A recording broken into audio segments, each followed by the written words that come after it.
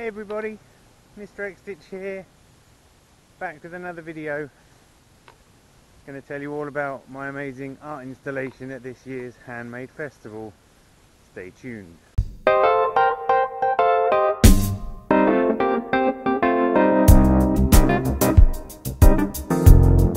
First things first, I'm out walking my dog this morning, so I might very well fall over the field that I'm walking through at the moment. And if periodically I end up shouting the word Herb, that's not Tourette's, that's the dog's name. How are you all? Thanks for the nice feedback from the last post. People not really minding the out and about format. I'm hoping I can make it work. Definitely convenient for me to talk on video like this. But yeah, the reason I'm talking to you now, I had a heck of a weekend this weekend just gone.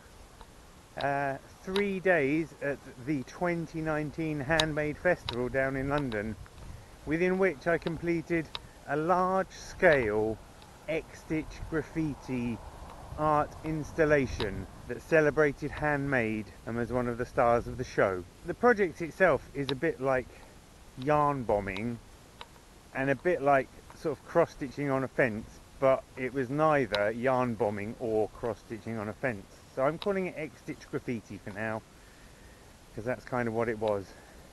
I've been, for those of you who don't know, the Handmade Festival, it's a sort of craft festival that's been going on for 6 years now, down in London.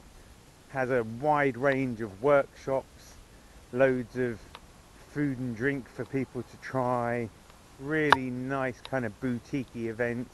It's hosted mainly by Kirsty Allsop, who's a TV celeb over here. But there's lots of quite famous people there.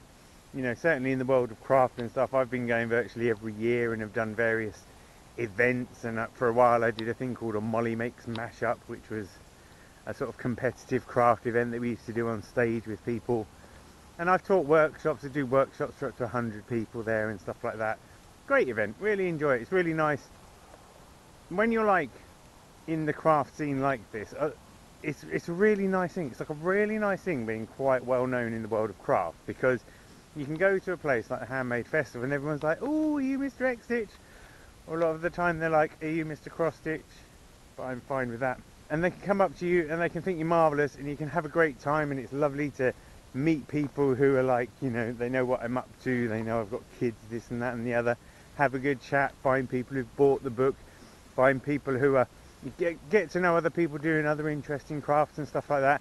Have a great time, selfies, all of that sort of stuff, and then literally you can walk out of it and just go back to normal again. You know, I think a lot of the time we can want to try and be famous, you know, and you think it's gonna cure all your problems by being famous, but I'll settle for being famous occasionally, because then like today I can go back to normal, run a few errands, no one's stalking me in the street or anything. I think that's a fair compromise. But yeah, it's a great event. Had a lovely time in previous years. And then we got the idea of, instead of doing workshops, that it might be fun to do something a bit more kind of for the public, or a bit more sort of interactive or something. So I proposed this idea of us doing kind of cross-stitching on fences. And I've done a few bits of that kind of stuff before, tried it out in various ways.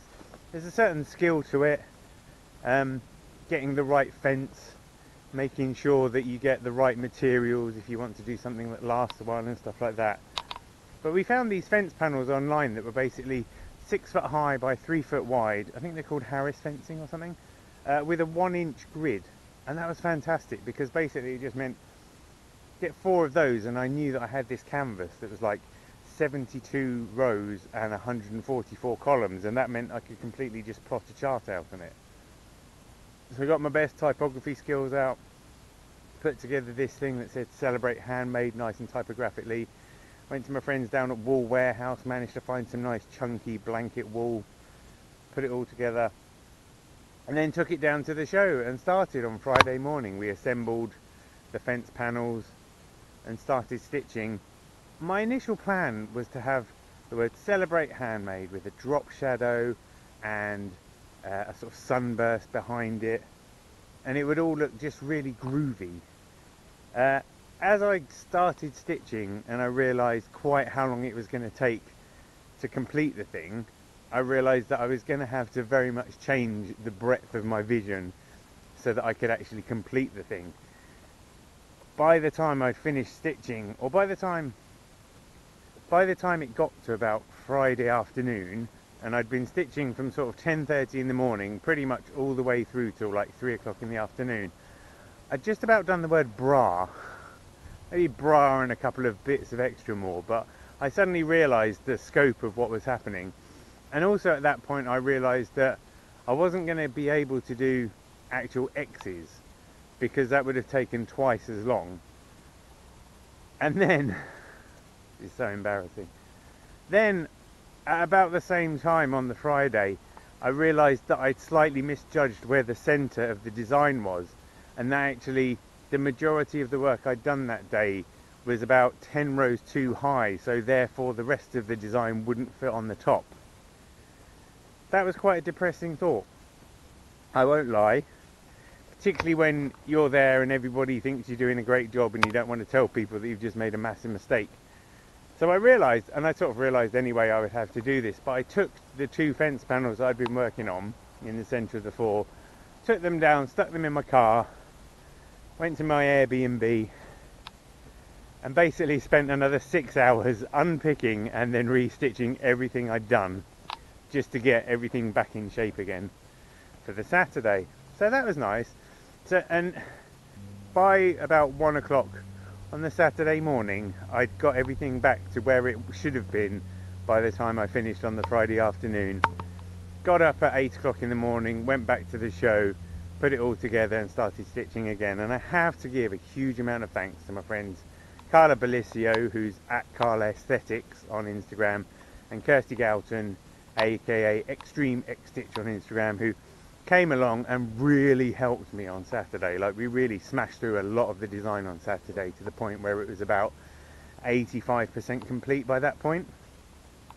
The good thing about me unpicking it and restarting it was that I was able to not only improve my personal technique for stitching, but also make sure that there were no cross stitches in it. So it was all effectively just like tent stitch, just the bottom stitch all the way around.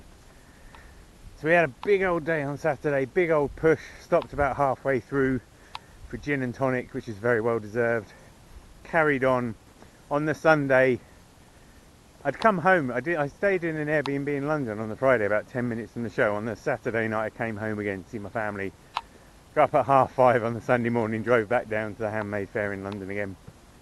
Spent all day, got there at 8 in the morning, started stitching again, and it got to about midday and I actually finished the whole phrase, Celebrate Handmade, in one colour of red. It looked magnificent, I was well pleased, but a tiny little niggling voice in my head was like, that's not quite good enough.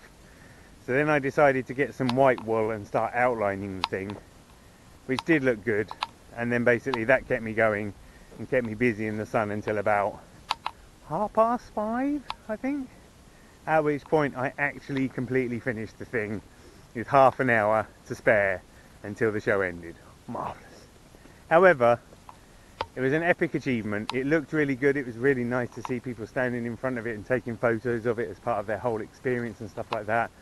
I learned an awful lot about making under pressure and the value of sunscreen early in the day rather than when you start to feel a bit warm. It was great. It was great. It was long, it was tough, it was hard.